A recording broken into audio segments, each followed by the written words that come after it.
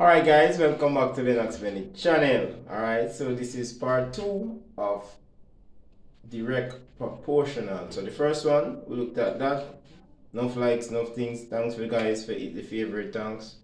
Alright, so it says now, x is directly proportional to the square of y. So what we do, we just rewrite it just like how we normally do it.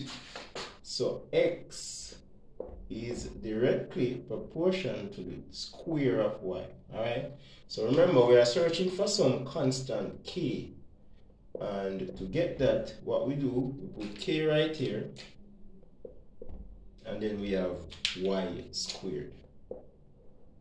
So we use the information that is given. So we're given 36 and 3, so we have to use that. Substitute each values, and then we can find k, because k becomes the one unknown. So the value of x is 36.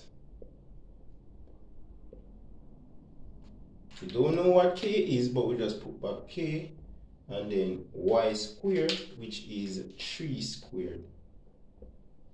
3 times 3, that's 9, so this becomes 9, k9. You can just say k9 for now, but we can turn it around and say 9k, right? So we divide by 9 to get the value of k.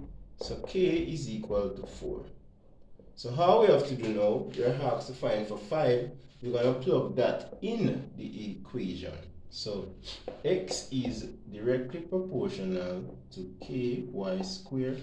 We know all of these values, so we can put them in. K is 4. We know y, so y would be, let's change the color, but you can identify it. Y is 5 squared. Alright, so 5 squared is 25. We multiply by 4. 4 times 25 gives us 100. So for this value, a would be 100. Alright, we're gonna do this one now. You guys gonna do C for me, alright? It's a learning thing. So we just write back it.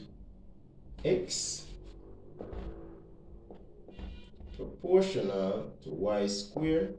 We know the value of x to be 196, so we'll put it right there. We know the constant k is 4, and then we have y squared.